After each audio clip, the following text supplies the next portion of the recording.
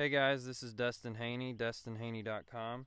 I've got a review today for you of the ServoCity MPT1100-SS pan tilt motorized head. So I bought this about a week ago to put on my jib and am thoroughly impressed. It turns left and right very smoothly, and the joystick on the controller is super smooth. It's a variable joystick, which is pretty hard to find these days. I searched and searched and couldn't find one where, based on the amount of pressure you put on the joystick, determine the speed of the pan tilt motions.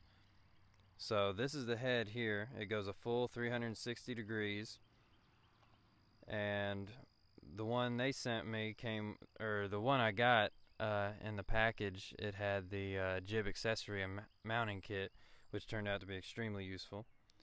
But like I said, it spins 360 degrees.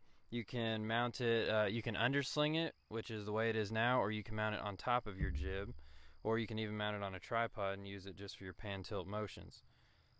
It has adjusters on the controller so that you can adjust the speed between minimum and maximum, and you can flip the axis using the red and black wires you see in the picture. You can use them on the control board, flip them around, and get a inverted axis so that you can use the joystick left and it goes right, or vice versa.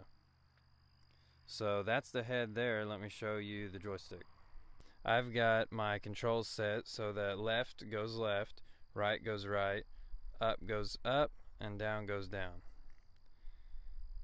It has adjusters right here where you can turn the dials to set the speed of the pan tilt motions, and it requires 12-volt power, I believe, so you can run it off your car.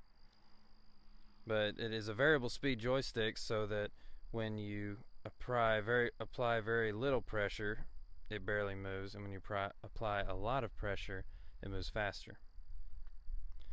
So that's about it. I highly recommend it. ServoCity.com. Thanks, guys.